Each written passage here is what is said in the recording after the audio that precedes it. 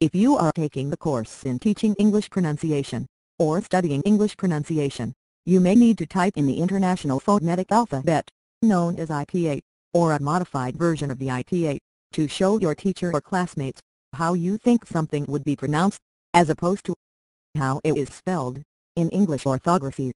An easy-to-use chart is available. Just Google the words Weston and IPA. You cannot see all the symbols at once, so scroll down if you need vowels. Just click on any symbol, and it will be put in the box at the bottom of the screen.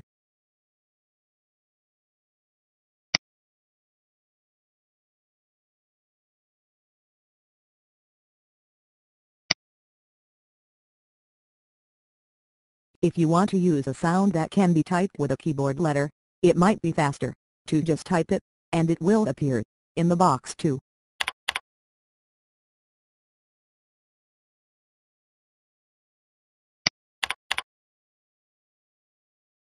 If you have already selected a symbol, you can access it from previously used, instead of having to scroll up and down.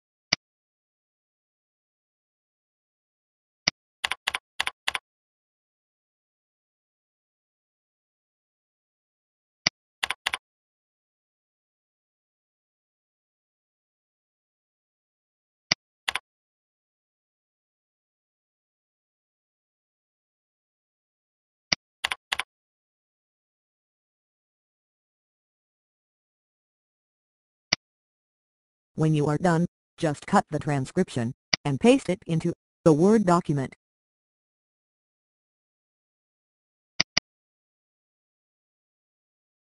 I hope you can use this to practice and share as you learn about English pronunciation.